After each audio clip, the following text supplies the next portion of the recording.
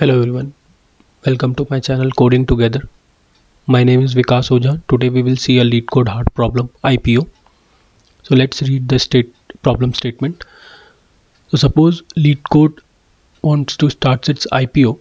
So before the IPO, the Leetcode wants to work on some projects with at most k distinct projects, and it wants to increase its capital. So we are given with n projects, with each ith project has a profit associated with it and a minimum capital to start it. Initially we are given with W capital, and as soon as we finish a project, the profit of it will add into the total capital. So we have to pick a list of k distinct projects which will maximize the final capital, and we have to return the final maximized capital.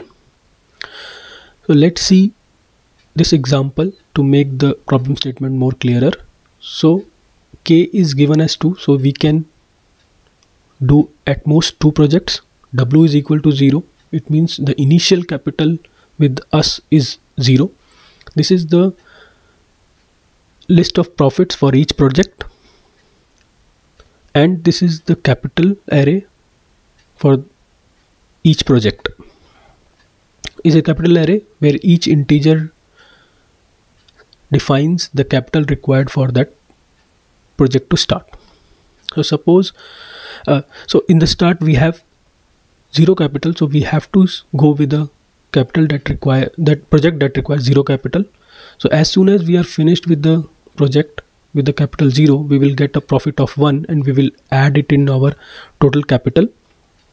Now for the second project, we have 1 as capital in our hand, so maybe we can go with the projects 2 or 3 because it has to be distinct, and out of 2 or 3 we will choose a project for which, because they have for the projects 2 and 3 both can be started with a capital of 1, but we will choose the project 3 because it will give us a profit of 3. So the total capital after doing the 2 projects is 1 plus 3 is equal to 4. So let's see how we will solve this problem. So we will use a greedy approach here. We are given with a k equal to 2, W as a 0 with initial capital as 0, and we are given 4 projects with the profits 1, 2, 3, 4 and capital list as 0, 1, 1, 2. So we will using the greedy approach, we will start with projects that require less capital. So first we will define our projects, which will be a 2D array where each array first element will be the profit and the second element will be the capital. So each profit and capital will become and 2D array 1 0 2 1 3 1 and 4 2, and we will sort these projects in the increasing order of capital 0 1 1 2, and we will iterate over the projects array. So starting with project 1 0, we will see what initial capital we have. So we have the capital as 0. So this project requires capital 0 and we have the capital in hand as 0, so we can do this project. So we will add the profit which can be gained if we do this project with 0 capital. So we will add this in max heap. Why max heap? Because we want to take the maximum profit of the projects. So it will be more clear if we proceed the last. We'll see the last steps. So here we will add in the max heap.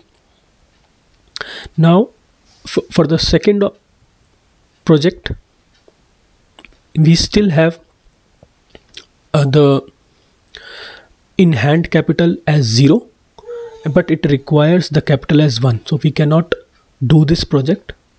So we will only check our priority queue that how many projects we can do with capital 0. So it is only 1, so we will take that, we will do that project, and we will add the profit of that project 1 into our capital.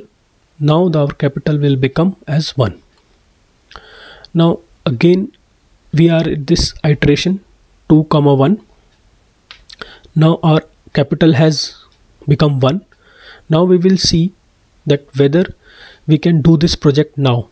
Yes, we can do this project now. We will add the profit in our priority queue and do nothing. We will check the another project. Yes, with this capital equal to 1, we can do this project as well, and the profit it will give is 3, so we will add in our priority queue. So here is the need of max heap, because we want with the same capital, if there are multiple projects available, we will choose the project which will give us the maximum profit. So here also we will do nothing. Let's proceed with the last project. We will see whether with the capital 1 whether we can do this project. No, we cannot do this project, because the capital required for this project to be done is 2. So we will see from our priority queue max heap which is the project which will give us the maximum profit. So it's 3, we'll take it out 3. We have already in hand the capital, that is 1, and it will give us 1 plus 3 equal to 4 as a total capital. Now we will go for the next iteration, as we are out of the projects, because we can only do a project at once, or we have to only go with the distinct projects. So we are done. So the maximum profit we can have with doing at most 2 projects is 4. So let's see this coding for this algorithm. So here is the size of the profit array. We will create a 2D array projects with this row as n and column as 2. We'll iterate over the n, and we'll put the first we'll put the profit as the first element of this 2D array and capital as the second element for this 2D array. We'll sort according to the capital, and we will initialize a priority queue in a reverse order to make it a max heap. So either we can have at most k projects, or while we can do at most k projects. Now what we will do, we will check that whatever we have in hand, the capital, what all projects we can do, or what are the projects whose capital is less than equal to capital in hand. So we will add all those projects profit in our priority queue, and we will keep on incrementing. So if there is no such project where the capital is less than equal to W, we'll break out of this loop. Otherwise, we'll take the first element from our priority queue and we'll increase our capital with that profit, and we'll decrement the project count the number of projects we can do, and after the completion of at most k projects, will return the total capital attained so far. So yes, talking about the complexity for this problem, so this array will take n log n as a time complexity, and this priority queue will take big O of n to put the elements, and to take out the element and put the element inside the priority queue, it takes log n. So for k elements or n elements, it will be n log n. So the time complexity will be n log n for this algorithm. If I run this, but so we have to comment.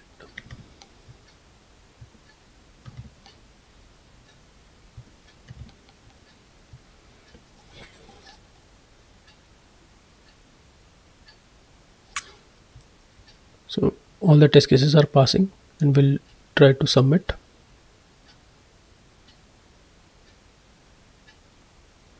So it passed. Okay, so thank you for watching this video. See you in the next video. Thank you.